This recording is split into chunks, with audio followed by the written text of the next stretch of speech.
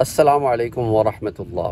WhatsApp groups पर तो मैंने आप लोगों को कल बता दिया था कि मेरे पाँव जो है वही पता नहीं था कि फ्रैक्चर हो गया है कि नहीं, लेकिन बहुत दर्द हो रहा था और ब्रूज़ हो गया था बहुत ज़्यादा और स्वॉलन हो गया था, बहुत ज़्यादा सूज गया था।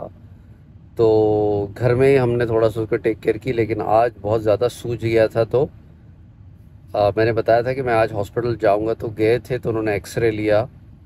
इट कम्स आउट के पाँव की जो हड्डी है वो टूट गई है।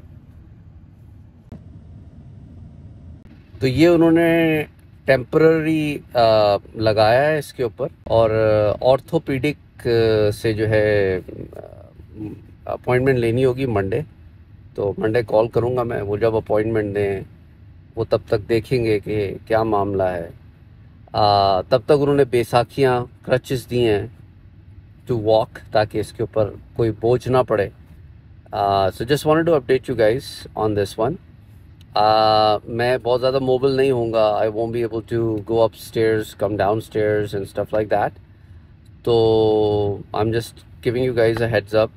I don't know when I will be able to answer your questions, और आपके सवालात के जवाबात देना और मज़ीद वीडियोस पोस्ट करना।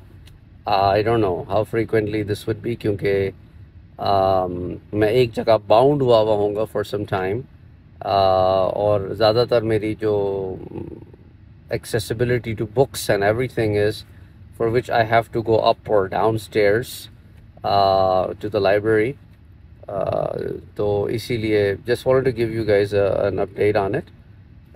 So I don't know. I mean, कुछ चीज़ें जो already recorded हैं, maybe if I have a chance, again, you know, it's all upstairs in the studio.